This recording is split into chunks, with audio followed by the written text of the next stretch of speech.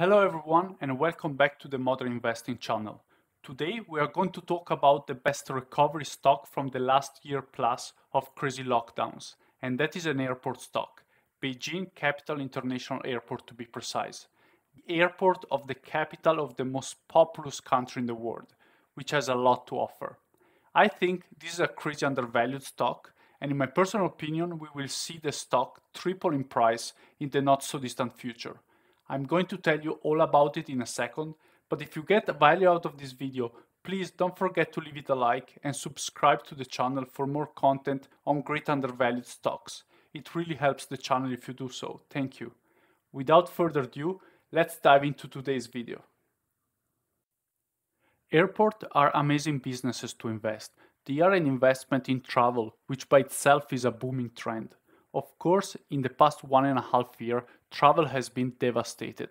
But what happened is 1 in 100 year event. It will completely go away eventually, and when it does, people will be dying for traveling again. When I think about how much traveling has become a normal part of our lives, then I think that my parents have been traveling a lot more than my grandparents in their lifetime. I have traveled immensely more than my parents in my lifetime, and I have no doubt that my children will travel immensely more than me. Traveling is just a natural impulse of human beings, and I believe it is going to be bigger with time. Therefore, it is an interesting industry to invest. And then you have the fact that airports are basically the best travel investment because they are monopolies. Nobody can just build an airport next to yours, or if they do, it takes decades of planning and regulations, so there is little to no competition. It's not like airplane business, where you have 10 other airlines underbetting each other for who's the cheapest. With an airport, you have the monopoly in prices for a certain geographical area, and that's an amazing spot to be from a business perspective. Plus, airports' costs are more or less fixed. This means that if an extra person will fly to your airport, you will get the benefit of the increase in revenue, but at basically no extra cost. For all these reasons, airport stocks are great investments, and the market knows that, and they are pretty expensive. But not always, and we will see that Beijing Capital International Airport is pretty undervalued in my opinion. If we look at the stock price, it had a massive crash during the 2008 financial crisis, and until 2012, it traded more or less flat. But from 2012, it went on a massive bull run, quadrupling in price until 2018. It peaked, and from there, it had a massive crash of more than 60%. The big question now is this drop backed by fundamentals in the business, or is it some sort of short-term panic that we as long-term investors can take advantage of and profit? In my personal opinion, it is the latter, and in a minute we will go through why I think that is the case. But first, let's take a step back and let's put Beijing Capital International Airport in a perspective. It was founded in 1959, and for basically 60 years it has been the only international aeronautical hub for Beijing. It became the busiest airport in Asia with regard to passenger traffic and total departure in 2009, and it grew so much that it reached the full capacity of 80 million passengers annually in 2012, and ever since it has been running above the maximum capacity. The airport has two ways to make money: aeronautical business, and that's for example fees for airplane landing and takeoff, as well as grounding fees, etc. And non-aeronautical business, which is for example restaurants and catering at the airport, duty-free, advertisement space, car parking, etc. Lockdowns in the last 1.5 years have totally hammered the business. Both aeronautically and non-aeronautical revenues decreased more than 60% in 2020 as compared to 2019. The good news, however, is that this will not last forever. Sooner or later the business will be back, people will want to travel again, and the good numbers will come back. That, however, was not the only bad news. In 2019, Daxing International Airport opened, effectively flipping the monopoly of Beijing Capital International Airport to a duopoly. This has freaked out a lot of investors because obviously this is here to stay. The lockdowns are going to end, whereas this is real competition. However, in my opinion, this is actually not a big deal, and in some ways it might even help Beijing Capital International Airport.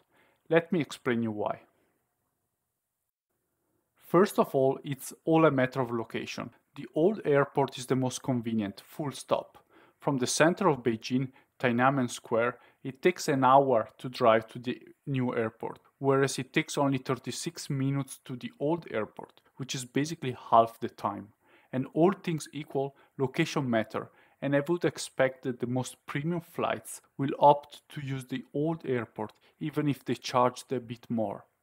Furthermore, it is already established airport. The new airport is only 2 years old and it will take a while to figure out all things. Delays, this doesn't work, the other thing doesn't work, etc. So if you are an airline company and you want to be safe, you stick to the old airport for now. Then there is the fact that Beijing is the capital of the most populous country in the world. There are a lot of passengers. Beijing Capital International Airport was built to accommodate 80 million passengers per year. It reached that level already back in 2012, and after that it has been running over capacity. In 2018 and 19, it peaked at 100 million passengers per year, for then of course plunging during the lockdowns. This overcapacity is both good and bad. Obviously, more people mean more restaurant revenues, advertising, etc., which is good, but it caused a lot of problems in terms of delayed flights, congestions, and other things. The airport was designed for 80 millions, not 100 million. The best case scenario would be to run at capacity or slightly over to maximize the profits on that. Then there is the thing that the new airport is far from fully operational, although it opened 2 years ago. It has a capacity of 75 million passengers, so slightly less actually than the old airport, and in 2020 it had 16 million passengers.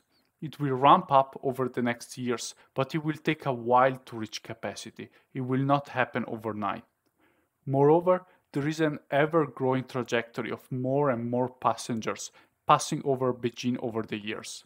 And if the trajectory holds, I think that there will be about 150 million passengers by 2030 approximately, which is enough people to fill the entire capacity of both airports. So as you can see, it is not a game of which airport will win. Both will win. It is a duopoly. There is enough demand for 2 airports in the capital of the most populous country on earth. I think that the fear of the opening of the second airport is overly exaggerated. If you have a time horizon longer than a couple of years, I think that both airports will do very, very good. Another bullish part of the puzzle is that in 2019, the vast majority of aircraft movements at Beijing Capital International Airport were domestic, and the other part, only 22%, were international. This is an important factor because international flights bring much more money than domestic flights, about double as much, and that is both because the international fees are higher and because they carry more people. Many of the flights relocating to Daxing are domestic, and I believe that this will allow the old airport to handpick a greater proportion of international flights. Whether this will actually happen, we will see it in the coming annual reports. I will certainly keep you subscribers updated. Said all that, let's look at how the company is valued. If you were to buy all stocks existing in the market and own the company 100%, you would have to pay 25 billion Hong Kong dollars, which is 3.28 billion US dollars. That valuation is ridiculously cheap if you compare it with the cost of constructing Daxing Airport, which is approximately $12 billion.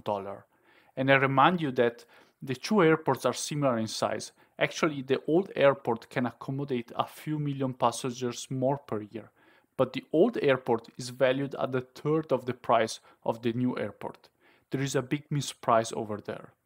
Moreover, if you look at the price to book ratio of the old airport, it is 1, meaning that the price that you pay is the price of all assets the company owns: restaurants, runways, parking lot, etc. Price to book ratio is usually much more than 1. Paying a 1 price to book ratio means that you are paying for how much stuff is there and is worth today, and all the growth and future revenue increase is essentially for free. I like that. If we look at their income statement, we can see that they earned about 2.5 billion Chinese yuan in 2019, which I believe is an extremely realistic target to reach again once the lockdowns are long gone. That number gives a company a price to earning multiple of 7.5, which is extremely low. Comparing it with other Chinese airports, we can see that Shanghai Airport has a price to earning multiple of 17.5 and Shenzhen Airport of 26.7. So Beijing Capital International Airport is very cheap by a lot of metrics. In my opinion, this stock has been beaten down more than it should, and in the long term it could easily 3x in price from here to catch up with the fundamentals. Remember though that this is my opinion, not financial advice, and I am not a financial advisor. Last couple of things before we go. Let's look at the risks because of course there are risks. I don't see lockdowns as risks because if you are investing in the long term, it will be eventually become a thing of the past. However, we must know that more than half of the shares outstanding are owned by a company called Capital Airport Holding Company, where the Chinese government is part of it, and the same company owns Daxing Airport. This is a real risk because it is likely that there will be some self-dealing in there. Moreover, the debt is relatively high, at 4.3 billion Chinese yuan. So the company must be careful with the refinancing of debt and paying it off. To conclude, I really like this company. It has a huge moat. It is the closest airport to the capital of the biggest country in the world. In my personal opinion, Beijing Capital International Airport price has been decreasing too much as compared to its fundamentals. Lockdowns will end and Daxing Airport opening is not alarming when you look at it in the long term. Actually, it might even free space for international flights that bring in more revenues. For the risks, watch out for self-dealing of the parent company and manage debt. My target is a 3x in stock price in the next 3 years. I hope you learned something new, and if you enjoyed, please click the like and subscribe to the channel. It helps with the YouTube algorithm and allows me to make more videos like this. Before we go, I must remind you that I'm not a financial advisor and this content is not financial advice. It's just my view and is meant for entertainment only. Please do your own due diligence before investing in any instrument. Have a great day.